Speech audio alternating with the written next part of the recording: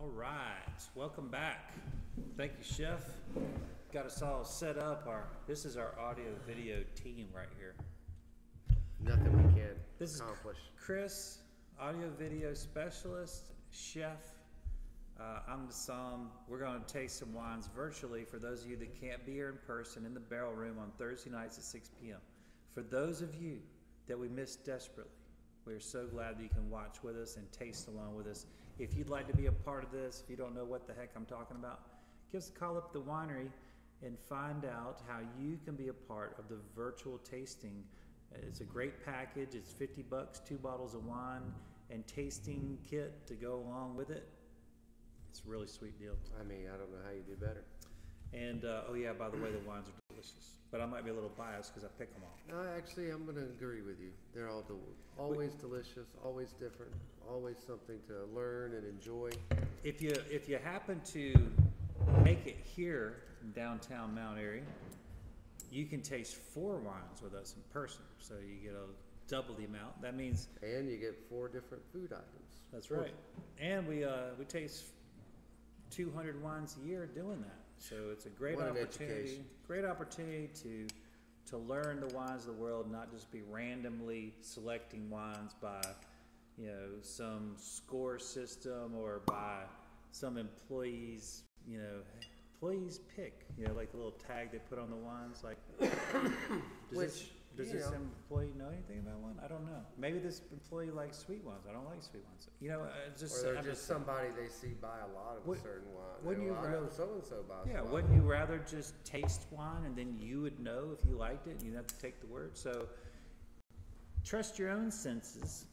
Come here, taste wine, or do the virtual tasting, and then you know what you like and what you don't. When you know, you know. Thank you. Thank you so much. Well, it's going to be delicious. I can already tell.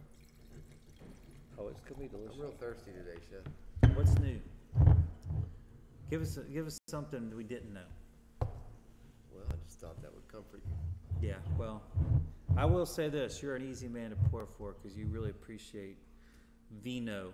So we're going to start off in Burgundy. We're going to start in the southern tip, if you will, Beaujolais. This is from Pizay. Absolutely love this producer for all their beautiful. Let's see if I can get this thing to focus. There you go. Can you see that kind of in that cute little label? Anyway, this is Gamay. They also make great Pinots as well, but Gamay is the dominant grape of Beaujolais. Probably 99% of everything grown there would be my guess, but that's just a guess. It might be only 98%, so I might be totally exaggerating. But you get the idea. They specialize in this beautiful red grape that is so incredibly versatile. This is a grape that Chef Chris and it's almost predictable how many times it shows up at a chef's table, because Chef likes to mix things like seafood with things that go with red wine. And so if you like seafood and you like red wine, welcome to Beaujolais, because this is going to help your life get a lot easier and a lot more delicious. Okay, Beaujolais tends to have a lot of characteristics structurally of a white wine, being a little bit less, it's not tannicky, it's not overly the top is, voluptuous. It has it's pretty light on its feet, I would say, texturally, like a white wine is oftentimes. These are generalizations, of course, but of course you get this beautiful red fruit. I almost always get raspberries out of this production, and I've had it before, Chef. I don't think you've had this particular one. God knows I've poured you a lot of different Beaujolais, but have you had this one before? Did you do this Sunday?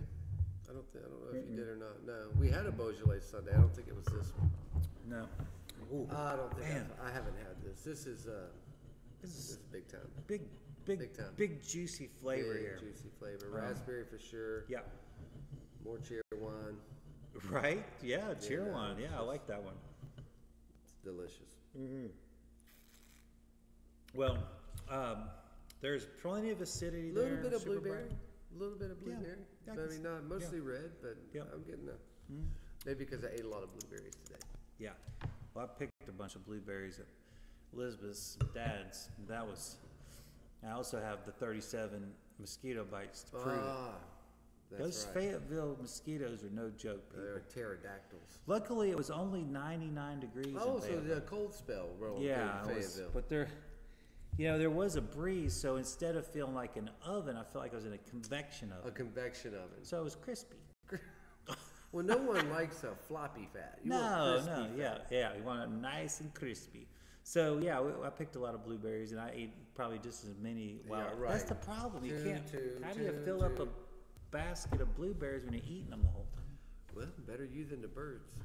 Well, yeah, that's true. Those birds they're everywhere. So we have here a fruity, easy to drink red that is so incredibly versatile. You can have it with any kind of vegetable dish. I can't think of a vegetable dish this wouldn't go with. Also great with chicken. Love it with chicken, and then of course seafood. Now, maybe not like flounder, like something that's like super thin, but most seafoods I think this would work, particularly shellfish. Particularly shellfish, like Yep. I don't And know. tuna and So salmon. I mean, I'm rolling the dice on lobster risotto. Yeah. With crispy Darcy Farm pork jowl bits. Oh, definitely. With Calvander cheese and French sorrel. Is that something you're talking about doing? That's what's going with it. Really? That's the verdict. You're gonna give them lobster ravioli. Risotto. Risotto, and Darcy Farms pork jowl like that. That's One, like two. isn't it like $100 a pound? 1, 2.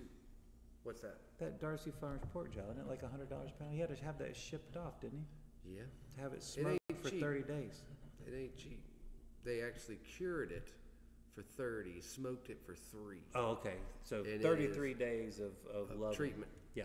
And it is not pedestrian, my friend. Oh, it's amazing. It is. Anyway, gotta share it. These are our favorite people. Well, lucky y'all. Enjoy. So, another thing about, Beaujolais, pork. All day long, pork. Everything. Any kind of pork. Brunch stuff, eggy stuff. Love it. Hammy Hams. stuff, ham quiche, Sausage. you name it. It's all working. The what was that fresh salumi you had that one time? Oh, the Dahlia. It was No, like- Nduja. yeah, Nduja, that was it. Almost had the spice of a chorizo. I think that would also go well here. It's a 'cause- little bit less. I mean, it shares the same spices as chorizo, just not as much pepper. Yeah. So it's I felt like it had a lot of paprika. It did a lot of paprika. Yeah. Well, all those flavors, great thing about when you're pairing spicy things with red wine, you need to make sure that the red wines don't have a lot of tannins, because the tannins make things even hotter. And not like, hey, I want to make this hotter in a good way because you like things hot. It's more of like the downside of heat. Because there's It won't plus, drown. yeah, It won't yeah, drown. Like yeah. normally when It you're is eating kinda- hot things, you're flushing and Yeah. tannins retain. Yeah, they're just tying it right into you. It's torture and not in the good way. Not in a good See, way. I like eating. So Dad, when I was down there, he grew some habaneros and some, you were in heaven. Oh weren't you? yeah, but they'll light you up.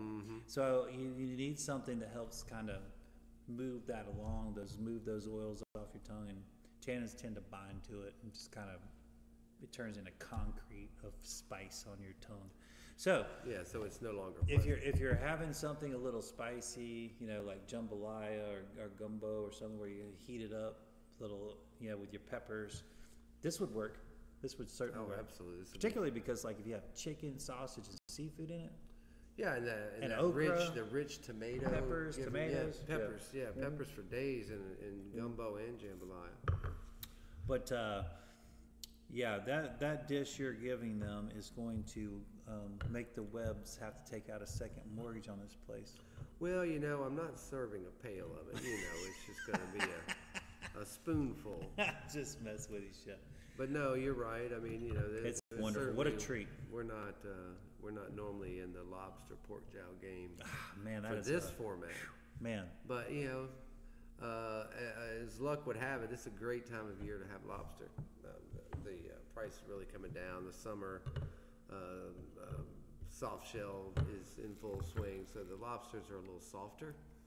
Shells are going through their molt and all that stuff. So you're not seeing a lot of lobster center of the plate stuff like because it is a little softer right now. But it's a great time of year for lobster meat to do things like risottos and stews. The flavor is just outstanding, but the price is down, and so it is a bit more advantageous to do little things like this. So you'll see some plays on lobster here for the next few weeks while prices are advantageous.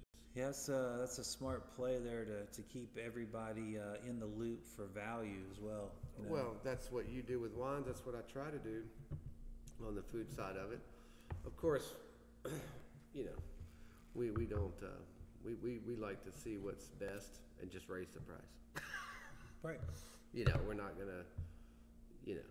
We are always looking for value. But value is you can only appreciate it if it's got the quality attached to it. Well, that's and of why course this does now. Yeah, you buy all that really high-end caviar, but it's the experience that you can't compare that to the price of an apple, obviously, because you're not getting the same experience out of it. Sometimes apples are freaking expensive. Oh well, and that's a true story. And really, and also, I think we do a good job. When we serve golden Osetra or beluga caviar, we're using it as an ingredient. We don't serve it as a caviar taste. With a bottle of champagne. Yeah, and with all the traditional caviar accompaniments where the caviar is what you're eating and everything else accentuates it. We're actually using caviar to accentuate other things. And so we've always been a big Just want to believer. give you a heads up on my wine order coming in tomorrow. It's a big wine order. Sorry. But I had one of the Looks best... like we're working late again all week. Yeah. One of those, I had last week, I've just been really fortunate, but my distributors and purveyors they're so good to me. They let me taste delicious wines. And there was this British... They're on to something, aren't they? They keep bringing samples, I don't keep they? buying them. What are you doing It's funny this how week? that I'm correlates. pretty much spending the whole week at the winery pouring for Ed. Yeah. So this beautiful British rosé, it's like champagne style, traditional method, champenois method, and that is going to be absolutely glorious for the chef's table. I can't wait. And where's my sample? Well, it disappeared into my belly, in my gullet. Yeah, you just have to take my word for it, chef. You're gonna love it. But if there's any left. But I'm really looking forward to that because when we start, I immediately got, because it's been really fresh on my mind how delicious that was. A lot of people don't realize that they are making very, very high-end bubbles in Great Britain. Well, it's a good cold area to do it. Isn't it? In addition to that, this is, climate's changed. It always has changed, and so. People are like, they're making wine in Great Britain. This is the end of the world. Well, they used to 1,000 years ago. So it's like cycles. So it's actually been in a cold cycle, and it's just now coming back. Yeah, right. And so there's winners and losers in in any event, right? So good or bad. So 1,000 years ago, when they were making wine there, nobody was crying that the world was too warm. No, they weren't complaining. They were just drinking delicious wine. Everybody got mad that it got colder, and then France started getting in on it. Mm-hmm. Yeah. So just remember, it's a cycle, folks, and I'm sure we've played our part in raising the temperature some, but nothing can change the Earth like Mother Nature itself. She's still in control. She's in control. She knows what's up. There's no doubt about it. All right. Well, Chef, I hate to move on from this because I'm really digging it. I got a good idea. And for a light, I got a good idea. We can move on, and then we'll circle back around. For a light wine, though, it's got it's got so much character. And this is not village level. It's not crew level. And if you all don't know that, this year, but this is a absolute wonderful entry level, sub $20. Again, we're bringing it. I think it's 17 or 18 bucks. Nothing for for our clientele out there. they wouldn't bend over if they dropped a $20 bill. They wouldn't bend Well, over to pick like, it up. Like you know, somebody will probably use that. yeah, yeah. I mean, this is nothing to you folks. You should enjoy these in 12-pack form. Absolutely. At I just adore these this. prices. At that price, you can't beat it. And you know, it has you know, oftentimes it's grouped together with Pinot Noir. And that's quite all right. I mean, because it's a heck of a lot more like Pinot Noir than Cab. It's as close to that description as any other one. But it is, if you compare Pinot to that head to head, this is different. It is a different grape. It has different characteristics, and it's wonderful. Yeah, because we've been Pinoting like crazy ever since you got back from work. I mean, like, yeah, we've been geeking out on the Pinot, and that's cool. It is nice to have a similar genre, but not Pinot. Well, I love the lightness of the Gamay. Yeah. You know, because even Pinots to me can, you know, kind of weight you down. They can, yeah. Yeah, I mean, they can. Those big, the ones those big you're dogs. buying. Well, and the ones you've been serving lately too. I mean, you did another Belle yeah, Gloss, yeah. and That then we had something Los else. Salteros. That was freaking big. And there was another one too. That one out of Australia. Australia. Yeah, it was a beast. So I mean, you know, the style you've been pouring lately too has been very big. Which, you know, we're not complaining about big wines, but No. you know, for big Pinots, it's a little different. Yeah, we have to keep moving around our palates. We can't just sit on the same thing. I mean, you can, but you know, then you're just drinking to drink. If you're drinking the same thing, you're just drinking to drink. I mean, like, you pick up your old friend to drink, you know, because you know what you're getting. You talking about picking me up? Oh, I don't think you can pick me up. I weigh 240 pounds. I bet I could pick you up once. And then off to the hospital for a broken spine. Hey, may I get out of work for a day? Thank you. All right. Appreciate it. Thank you. Enough rambling about whatever the heck I was rambling I don't about. think you're 240. Well, it's true. On the moon, I'm not though. Or even on the way to the moon. I'm much lighter on the moon. Dainty. Let's talk about this Chamonix Estates. This is in Franschhoek, South Africa, and this is one of those little boutique wineries that our good friend Andy at Elephant's Corner has turned us on to. This is a Cab Franc this time. We've done lots of different varietals all through South Africa, and I think, if I'm not mistaken, now we've done some blends that have Cab Franc in, but they're Bordeaux style blends. I want to say this is the first straight Cab Franc that we've done. And then the Bordeaux style South African blends, they're like the fourth grade. Yeah. You know, they're not up front. It's a balancing grade. Just like Bordeaux. Just like Swansea. Oh man, that knows. So now this is one that I haven't had. This is a rarity. This one I bought on blind faith from my good friend Andy because I trust him. I would call this South African without tasting it. Like you're always talking about how wines have a place, you know, a characteristic. This has, you can smell South Africa on the nose. And it's not full on Pinotage, but you know, the reds in South Africa have that, I can't think of a right word. Well, I was talking about this to someone the other day. There's like I was talking about Italian wines. Like you can always tell when something's grown in Italy, but I can't tell you what that description is. You just know. You just know. Yeah. And I think it's true of a lot of places, but this has the bouquet of South Africa. It's lovely. So you're tasting for the first time on this. This is live and in person. This shows my confidence in Andy because I don't normally do this. I wouldn't do this actually. But I don't think you've ever done it. I wanted him to get my honest impression since we didn't get to sit down and taste. It's been really busy. He just got a container full of wine. Of course, we've been crazy busy. We've been doing chef tables on Wednesday nights and Sunday nights, and it's just been chaotic to say the least. And private party on Monday for you, chef. And, always. It's just been a never-ending barrage. We haven't carved out time. Anyway, but I do trust Andy, and I think he knows my palate, and I'm pretty sure I know his now. But this is exactly how I described it. That's what I love about the guy. He gives me honest assessments. So that's so important. So cheers to you, Andy. What I will say about this is classic Cab Franc in terms of you're going to get those green piercings, little green bell pepper on the nose, on the palate. red fruit through and through. A little bit of white pepper. Yes, certainly some pepper. Pick your pepper, really. Could be pink, certainly white. Could be a little fine grind black, or could it be even? Yeah, here's one that comes up for me.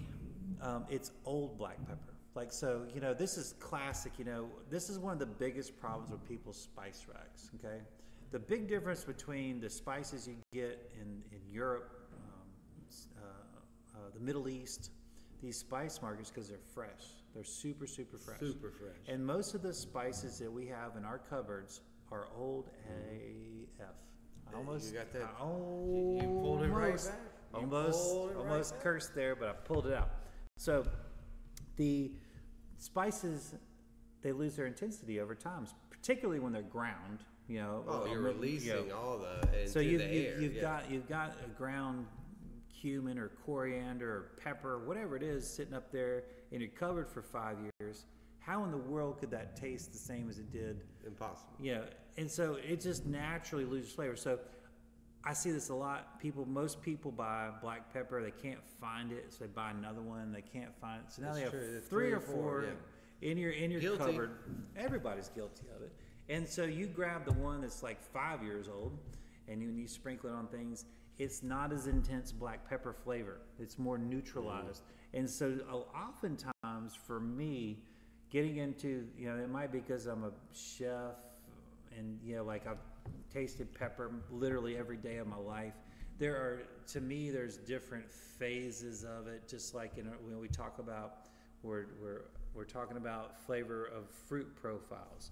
Okay.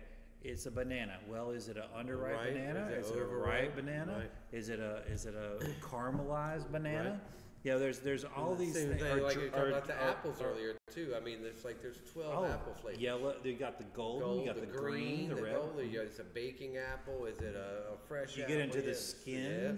Yeah. So for me, it goes the full spectrum where you can't just say a flavor. Right. It's like where's it living? Where's it living on the spectrum? Right. Yeah. And so for me, even down to black pepper, I see kind of phases to it. Is it freshly cracked right over your salad? There's a reason why people want you to come over and go, fresh pepper. You like a fresh. You like a fresh pepper? Because it's the aromatics when that grind hits that full pepper, that whole peppercorn, and cracks it open. That is a more aromatic pepper. But pepper that's been pre-ground, it's been sitting in the back of your cupboard for 5 years. It's gone. It's still pepper. It's numb. It's still pepper. Yeah, it's very dull. It's very. And so sometimes, dull, sometimes I get that in a wine. You know what I mean? And that's not a negative thing. It's just a description. You know, there's one of the things that people, you know, when you say something like garden hose or cat pee or something like that, describe a wine. It's not that's a bad thing. It's just the closest thing to describing it is that you can especially in your mind. Yeah. And you normally grab the first thing that comes to your head too, even though you'll pick up something later and go, God, I wish I would have said this, what I meant. But any sort of sensory thing that you remember, and a sensory nostalgia, you know, you're going to throw it right on. Absolutely, big time. So going back to this description, light in color, you can see right through it. It's almost Pinot-ish, but for a Cab Franc, that's surprising. But not lacking in flavor. Great voluptuous mouthfeel here, but finishing with like, you know, I'm getting a really nice middle of the tongue dryness, almost like I'm getting my tongue's turning a little bit of sandpaper. Well, sandpaper there. Yeah. I would. Yeah, definitely buy it. But that acidity really brings me back. I want another taste. You know, vinegar, you know, like ketchup, mustard, and all those things that like trigger your palate. Like I want more. You know, like you can eat a cold, bottom of the bag French fry from some takeout garbage place. You know, like just like filling your name of poisoned potatoes that you bought, right? But if you have ketchup on it, you will keep eat coming it. back. You'll keep coming back. back. And so that's the way I am with acidity in wine. The acidity for me really brings me back. I want more. This is a lot better than the old French fry. And ketchup, chef. It's way better than ketchup too. So you get the idea. This is I'm enjoying this is what I'm saying. I want to keep drinking this. I want to keep getting into it. Well, it's unique. It has a lot of things happening simultaneously that you don't see happen simultaneously in other wines of similar name and style. I mean, for Cab Franc's one of my favorite. Oh yeah, favorite. It is so diverse. And you know? this is of so course different. we love Chinons. You know, the French. Yeah, okay, Loire. And then we get into Argentina with El Enemigo. And their even Cab some Franc. of the other offerings. California Cab Franc. California Cab Franc. Actually, And even, Virginia Cab Franc. You see, those are some like the RV. RVD, and I think what's the Charlottesville place? The Barbersville. Barbersville has an outstanding Cab Franc. Yeah, I totally agree. Jefferson too. But I love Cab Francs all around the world. And of course, let's not forget about France and Bordeaux, where it's used as a blend. But what I want to say about this is very clean, very fresh, and it's not heavy like South America, which it can be really heavy. I think. But even your And boy Paul Hobbs makes a nice Cab Franc. Yeah, and it's richer though. It's a lot richer. It's richer. This is really light on its feet. I don't know. It's called a reserve, but I'm sorry, Andy. I don't know why it's a reserve. You'll have to explain to me what that means in South Africa. I don't know that that's a designation, or it's just like in America where reserve doesn't mean anything. But this is designated a reserve in 2020. So obviously they think something very highly of it. Something special about it, yeah. I just don't know if that's an official designation. I'll find out. Hopefully, when Andy sees this, or if he sees it. Gosh, I hope he sees it. I hope he sees it too. He gets a lot of play on here. Yeah. So we really respect him and are excited to have him here. Gosh, if y'all didn't make it to that wine dinner, shame on you. We had a blast. Yeah, we need to do another. His portfolio is ginormous. Yeah, we could do 10 of them and never circle to a wine. All right, Chef, I've rambled on about this, but for me, this is kind of what I go through when I'm tasting wines. I have to go through all this. Then I get to record you doing it.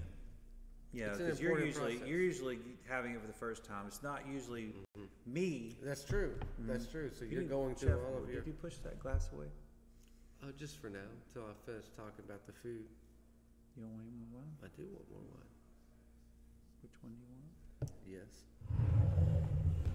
I like wine. While you're thinking about what to pair with this, you should probably be tasting it, because I think that'll help you with the brainstorming. Well, we're for sure going Bavette on the South African Cab Franc. Oh, okay. So we're gonna do a grilled Bavette, and we're gonna go goat cheese gnocchi, which is gonna give a great chew to stand up to this wine. We're gonna shave a little black truffle over it, touch of cream. Love it. Yeah, a little cheese. Beautiful. Yeah, and it's very French. You know, so South Africa has a lot of French style in their wines and their cuisine. Cream with this. Yeah, it's gonna help. Yeah, that fat. Yeah. The cheese and the cream, a little truffle. And this is over also top. sub 30, folks. Sub 30. Somewhere in the mid to upper 20s.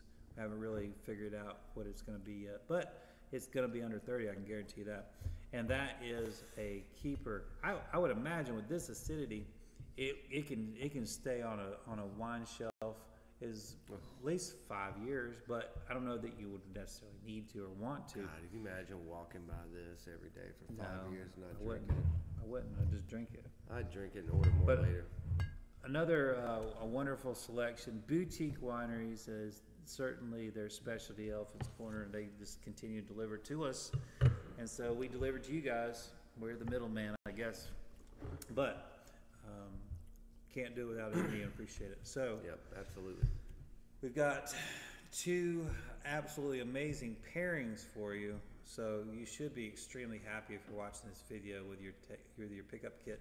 And if you're not with the pickup kit, you can always watch this video and go out and find these wines and watch along. And hey, please comment on our post. Tell us what you think about these wines. Please interact. We love to interact. This taste is an opinion, It's not an absolute, so don't take our words for it. If you taste this and you say, "Hey, what, Ed? You forgot to mention this," or Chris, wouldn't this be great? Was or tell us what you did do. Yeah, tell us what you did do. We'd love to know. We'd love to see you interact with us on our social media. And of course, this is going to be on YouTube until otherwise noted. But we've got probably 50 or 60 or 80. I don't know how many episodes we got. We've got a lot. We're going to keep doing them until y'all quit watching them, and we're going to keep drinking. Well, we're going to keep drinking, whether y'all watch or not. Yeah, we don't need the camera on for all of the drinking. That's true. Just for the knowledgeable drinking. So we got our 5-course prefix meals on the weekends. If you want to come in and have 5 wines tonight. Yep, and come out for Thursday night tastings at 6, and we have chef's table reservations for Sundays and Wednesdays whenever you get a chance to come out. And keep in mind that the restaurant's closed while we're doing that, Absolutely. which makes it really intimate. Like this last Sunday, we had a wonderful experience with one of our veterans. When I say veterans, I mean he's been following us around for a long time. Mr. Burt Wood and Mary Beth on their 40th anniversary spent it with us, and we had a great time, and can't wait to see them again. But they were here for that and did the chef's table, and then we had, of course, 2 newbies from South Kakalaki that were really big foodies that had a great time.